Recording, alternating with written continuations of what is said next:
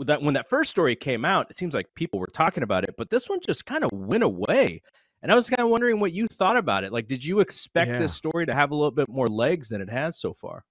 You know, let me just say this. I think the first story, if this story was the first story, especially the $7.5 million deal, the payout that Vince had with a alleged former professional wrestler in the company, if that was the first story and it was worded exactly the way that it was, this would have been even bigger. Unfortunately, that first story kind of went away for a little bit for a lot of people. I think Dave broke down some more details with you on Saturday when you guys did Observer Radio, and I didn't know this, that Vince had met that person in his apartment complex because they lived in the same complex, and she wasn't an employee when the relationship began. So that kind of changed that story around as far as, not public perception, but as far as media attention goes. I think once a lot of those details came out, you know how it works. I mean, listen, you have a tremendous background. You've been covering professional wrestling. You are a fan of radio, and you get it. And obviously, you're close with Dave. You get it. Once, there's a piece to the story that doesn't fit an easy sell, it disappears. And I think that's what kind of happened with this. I would say that the second part of the story is much larger than the first. Yes, I agree with you. As far as the accusation part, but it does surprise me. Yes. Okay, so what do you think? Now, I asked Dave on Wrestling Observer Radio if he thought there was going to be more to this. And I don't know if he necessarily answered the question to say explicitly, yeah, I do, or no, I don't. He kind of said, well, those are the NDAs that they have, or that, or that are out there.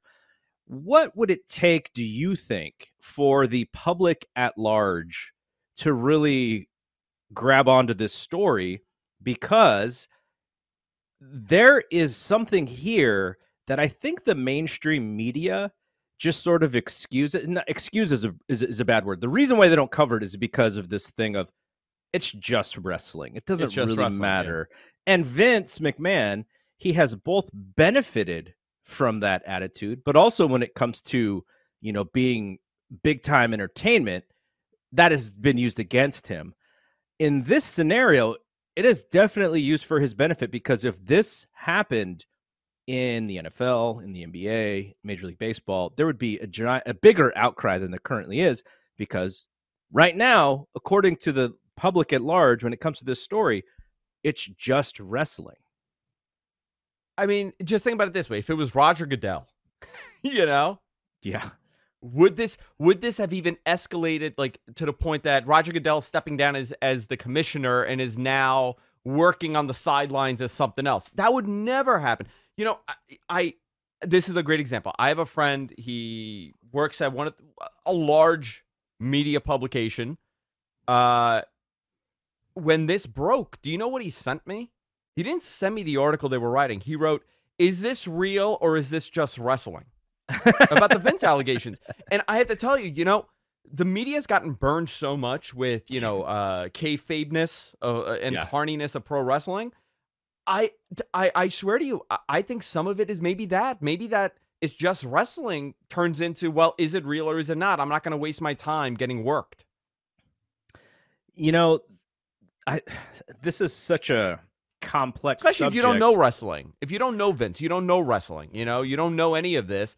You just know that it's wrestling. I was shocked when he messaged. I'm like, yeah, of course, dude, it's real. He's like, oh, okay, I didn't know. It just came on my desk. He just saw the email or something.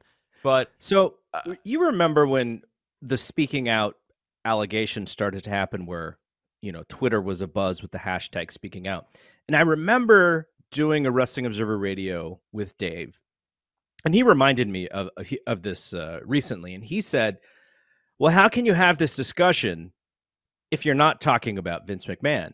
Now, I think the only public thing that was out there about Vince was the thing that happened with the massage therapist. That story is out there. You can Google that. But the Vince stories have been around forever about, these types of things and who was getting pushed and not. Like, we didn't have concrete evidence like we do with an NDA, but these stories have been out there forever. And like that's also a part of this, which is I wonder if this stuff had come out during that time frame when there was more awareness or people really wanting to get that word out back then.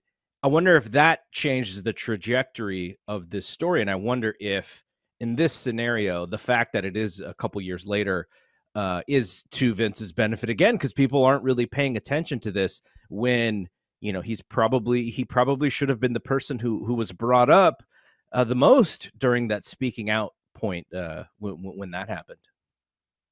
But the settlement came around the speak out, around the, just the whole speak out movement, right? I guess maybe prior. When was it? 2018?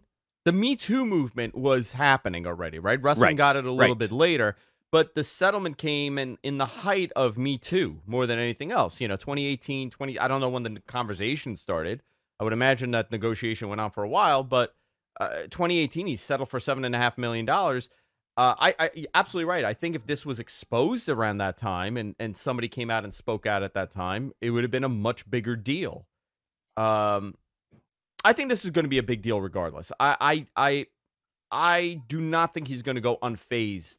And it's, like as people are discussing, it's business as usual. I'm hearing that too often, too many times from people in WWE. So it really makes me feel like that's kind of like what people have been told to say. Oh, it's business as usual. We're just doing TV and everything is downplayed.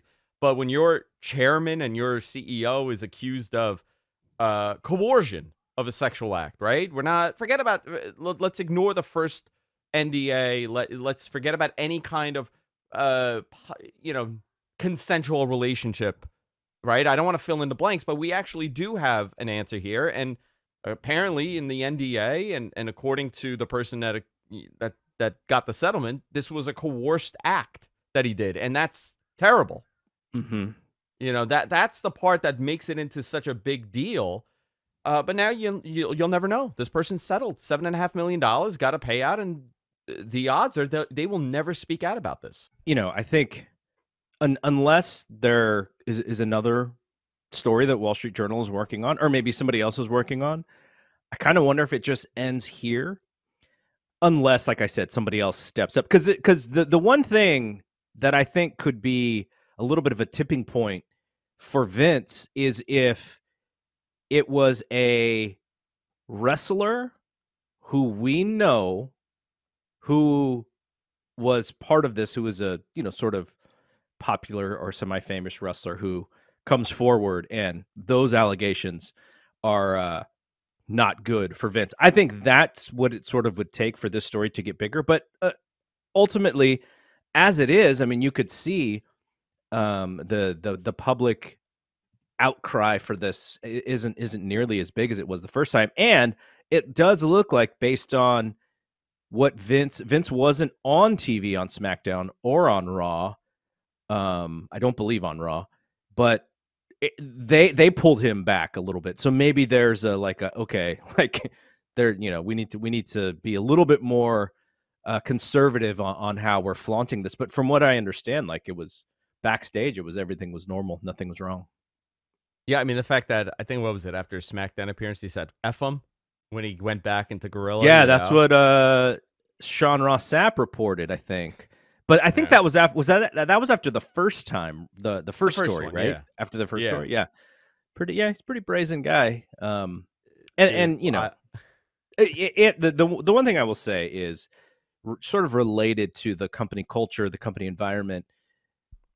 If you are, if there is a female superstar or even a male superstar, in a sense, that is uncomfortable working there and, wants out. Like, I don't know what Sasha Banks' situation is right now. Like, we've heard all the stories about, maybe her lawyers are involved and such, but this would kind of be the time to be like, look, I'm just not comfortable here. Like, we have a head person who's been doing some things that, just culturally are improper and immoral, and I want out. Like, that, this would be the time to do it, I think, because that would also increase a little bit more awareness. But I don't know. I don't know Yeah. how that happens because you're talking about folks whose careers are sort of involved in this, and like I don't want to see WWE go down the tubes in any way, like just because of Vince, like because there's so many other people who have jobs and have careers and have families,